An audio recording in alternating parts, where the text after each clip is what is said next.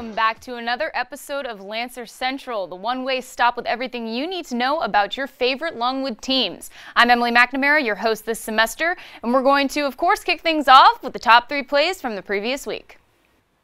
Number 3, we got men's basketball at Charleston Southern, time winding down, and it's Zach Watson with the huge no-way block to seal the win.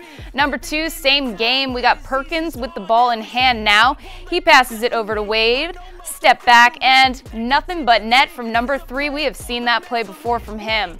And at number 1, we got women's hoops now against Campbell, and it's Tredasia Smith with the buzzer-beating fadeaway jumper to put the Lancers within 5 going into the 4th quarter.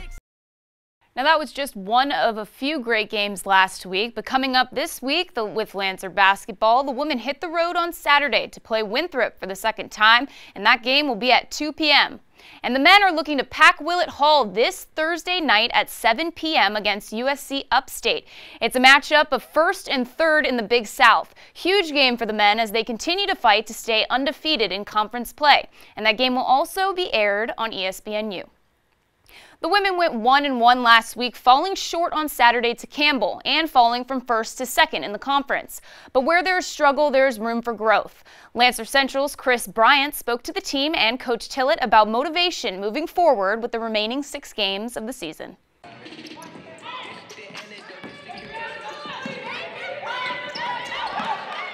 The competitiveness of the league is crazy, and we are all competitive people. So in practice, it's no different than any game. You know, we're going to go at it, or we go at each other, and then in the games, it's us against whoever's on that court, you know.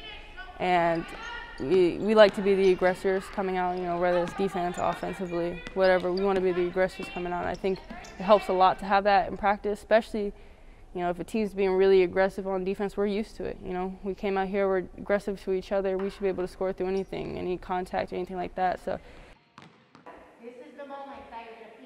You know, I think the key to our success is our women. You can start with the leadership, obviously our captains, Kyla, Dede, Akila, and you look at our extended leadership team that includes Adriana and Ann. I think just a real commitment from them from the moment we got back on campus in the summer to be determined to be a really, really good team. And we talked a lot about going from, you know, working our way up the conference, ended last year in 3rd place, and how going from 3rd place to 1st place might be the hardest thing that we've done yet.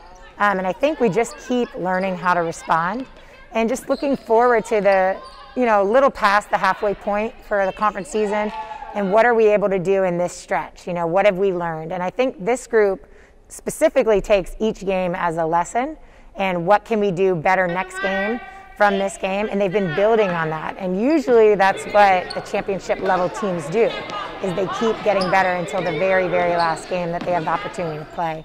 So we're just trying to, as a staff, enjoy all the moments. You know, you don't always have a team that's this invested in learning and growth and so much about one another. So trying to enjoy those moments while staying intense and competitive throughout.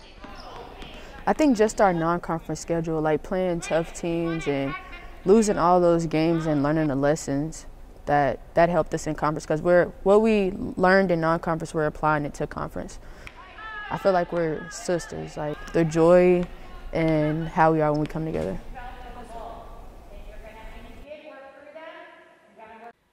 Softball and lacrosse are finally ready to kick off their seasons this Friday and Saturday. Both teams will be on the road, with softball taking a trip to the Sunshine State for the Black and Gold Classic at UCF, while lacrosse heads north to take on UMBC. And that'll do it for this episode of Lancer Central, and as always, to stay up to date with all your favorite Lancer teams, follow us on social media at Longwood Lancers. I'm Emily McNamara. Have a fantastic rest of your week.